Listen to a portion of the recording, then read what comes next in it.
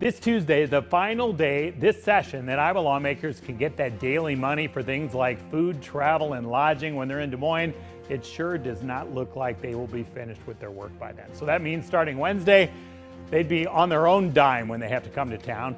Now, two legislators will join us on what it's like when leadership sends them home, while the leaders then try to find what has been a difficult to find compromise. Plus, another lawmaker has decided that more than 2 decades under the Golden Dome is enough.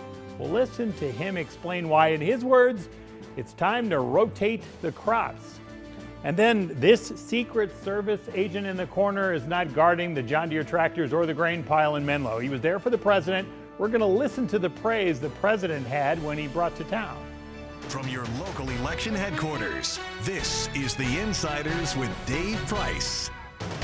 So when leadership sent members home early for the Easter weekend, you might have envisioned something like this in a neutral room inside the Iowa State House. House Speaker Pat Grassley, Senate Majority Leader Jack Whitmer trying to wrestle their way through this impasse that they've had the last couple of weeks. You got the budget, tax dollars going to private school students, unemployment benefits. Those are among the things they need some final agreement on. Well, we asked two of the newer House Republicans about that finish line that's proven elusive to reach. I think the finish line, me being on appropriations, is handling the budget and making sure, we have a balanced budget amendment, and so making sure that we're well within that and making sure we get all our budgets done, which the House has. We've passed every single budget, and they're currently sitting in the Senate, which they've yet to have any action taken on them.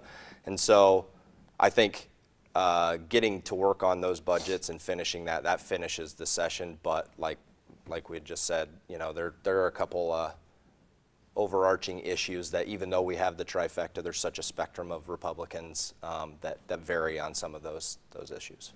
Talk about what's this dynamic like? So you all seem to be united on some things in the House. The Senate is also perhaps united in a different way on some other positions here. So what's that like? Well, we look at it as a family. You have families who everyone loves each other, but there's always fighting inside. So we are, like Bubba said, we are working on budgets. We're working on some of those policy differences. At the end of the day, I think every Republican knows we want to continue to move this state in the right direction. I think we all have the same end goal. It's just some of those we have, a wide variety of a spectrum, which I think is a good thing. I think we're a big tent party, and I think that's a good thing to have a lot of different ideas. But there are a couple of issues in particular that the disagreement has been going on for weeks here. So the governor wants that idea where, the scholarships so that kids can essentially move from public to private. You have a lot of members in your caucus who don't like that. And you're not talking about like a 51-49 vote. This would be a lopsided failure unless something changes here. So how does that get resolved when the Senate is committed to this? I think it comes back to compromise again, and not just so firmly planting your flag on just this one exact bill the way I want it exactly. I think it's a lot of things in that building.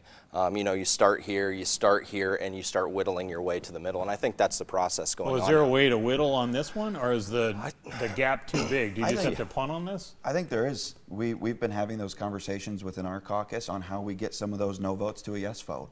To my understanding, the governor is more than willing to talk about those changes. I imagine the Senate would be too. But at the end of the day, you have to have 51 votes. Yeah. And if we don't have 51 votes, something's got to give. What about unemployment? Will you all end up siding with the Senate on there and making people wait that week before they can get benefits? Is that a compromise? I think we're a lot closer on that than would be the ESAs. So I think that's something we get figured out.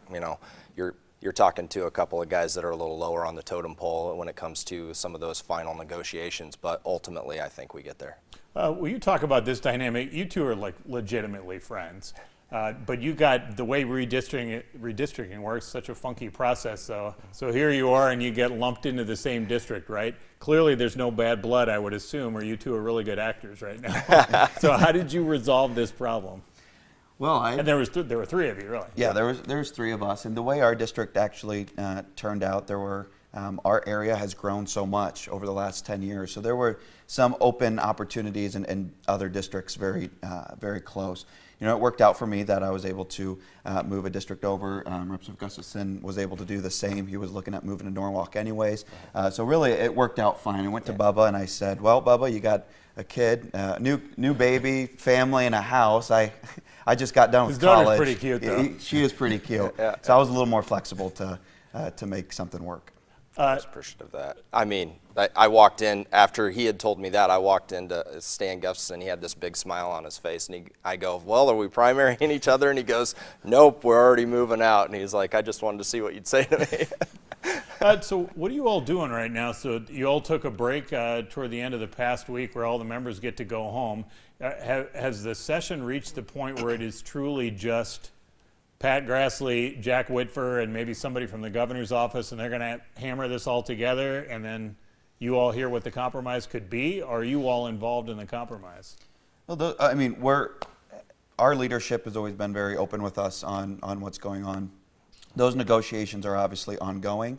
Once those negotiations have reached a point where they can't go any further, I think that's when we're going to be brought in, and we're going to talk about it as a full caucus and see where we can go on. What is that like as a member here? So basically the bosses are in a room kind of working this out. You all get to do your thing back home. Do you want to, I mean, you've been part of the process leading up to the point. Are you all right with the way this works? Our leadership, I think, knows very, very clearly where the caucus stands. And that's, they're negotiating on behalf of us as a 60-member caucus. We always say elections have consequences. Well, elections within a caucus have consequences too, and we're happy with our leadership. I mean, they're very blunt and honest with us, and that allows us to be very blunt and honest with them in return, and so they represent us very well. Are you feeling like bottle bill's actually going to happen? I think so. I mean, that's a big change in the last couple of weeks, right? It's a huge change. That's another one of those flags planted in all different areas, and this is where you really have to give a big nod to the lobby, because they really worked their different areas. You know, the grocers, the redemption centers, and as we sat in our forums and listened to the populace, you know, like, hey, you know, where do you guys want to be with it? And you want to talk about a spectrum of ideas. I have everybody from we want to raise it to a quarter to please get rid of it and repeal it. So it was just getting everybody to come together on a compromise and see what works for Iowa. And I think this is as close as we've ever been. I hate to jinx it. You know, if there's wood to knock on, I think we've got something. As you both sit here right now, what's the one thing, a couple things still on the table, obviously budget has to get figured out, you have no choice on that one, but one thing that has to get done for you personally before you all go home for good? Well, the nice thing is we've accomplished so much in this session already. You know, there's this end fighting right now on those few issues, but you know, the things that we've accomplished over last year and this year, I mean, look at the historic tax cuts that we got done. That was my number one thing. So my number one thing has been taken care of. Would I like to see something done with school choice? I would. But again, that's going to be something that's going to have to get 51 votes in the House. I think, you know, biofuels, that's another big one, making sure we get something done on unemployment. But I think, you know, getting rid of taxing people's retirement income was a huge win that we already got across the table, and I love that we're able to take that back to our constituents. What's biofuels going to look like? I mean, I think it gets done. I don't think it changes much. Again, I think a lot of stuff is being kind of held over in the Senate as bargaining chips. You know, you want to talk about political infighting. You know, that's kind of the way politics can work. You know, so like, somehow it'll be expanded so that there's more E15, but will it be more voluntary instead of mandatory? Yeah, it's going to be a lot more stations that don't have that infrastructure and can't and won't and are not looking to expand in the future. They're going to have a waiver process that's an easy waiver process.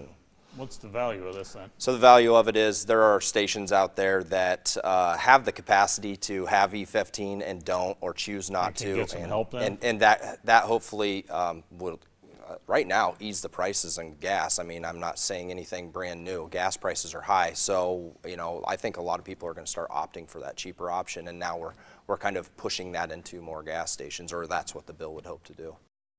So those two, they're at least in on what's happening up there. Not always the case for Democrats because of their small numbers in the legislature. Up next, a longtime Democratic legislator who says he's leaving. Find out why.